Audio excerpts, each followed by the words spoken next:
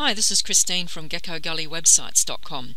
For those of you who are using the Table Rates Shipping plugin for WooCommerce, I've had a couple of people who have requested a quick tutorial on how to actually update your rates, just a refresher. If you're wanting a full tutorial on how to set this all up, this is not the right video, and you should find another video within my YouTube channel on how to set it all up. This is just meant to be a quick refresher for those of you who have to update their shipping rates, their postage rates, since Australia Post raised the rates a few days ago. Now, this is one of my clients' sites, and she has a fairly simple setup in that she has two zones, either Australia or default. So we get to this by going to WooCommerce and then shipping zones within WooCommerce. So if we go to the Australian one and we click on Configure Shipping Methods, now remember, I'm assuming that you're not actually going to be adding new rates. You click on here for edit, for shipping by weight. You're not actually going to be changing the way you're calculating the shipping. You're just going to be changing the amounts you charge. Okay. So here you may have a handling fee in here that you might want to adjust. In this case, this lady doesn't have a handling fee, so we don't need to change that. But the main area that you would probably want to change is further down here.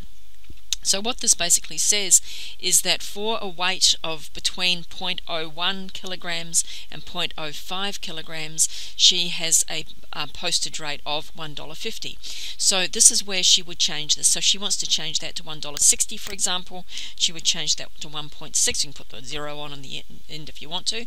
And then when she's changed all these that she wants to change, she goes down to the bottom. Where is it? Sorry, where do we change? Where do we edit this?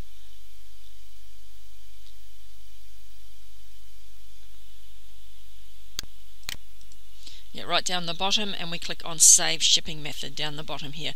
That should be in blue because it's a bit hard to see for us old ladies. So anyway, so what you do is basically you'll go down here and you'll change your different rates that you're charging.